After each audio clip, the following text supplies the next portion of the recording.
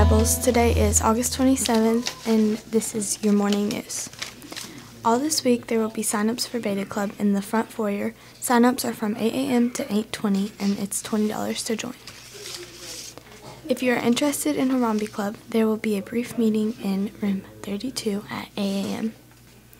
The Henry Clay boys soccer team won 2 games this weekend, beating Montgomery County 1-0 and McCracken County 2-0. Tonight they take on Scott County at 6:30 at Scott County. Come out and support the Devils. Girls volleyball and soccer plays Wednesday night. Volleyball plays the #1 team in the state, Assumption, and girls takes on Catholic. These are both home games, only $1 to get into. Come support. Show out to support the Blue Devil football team this Friday at Catholic at 6 as they take on St. X. Good luck, Devils.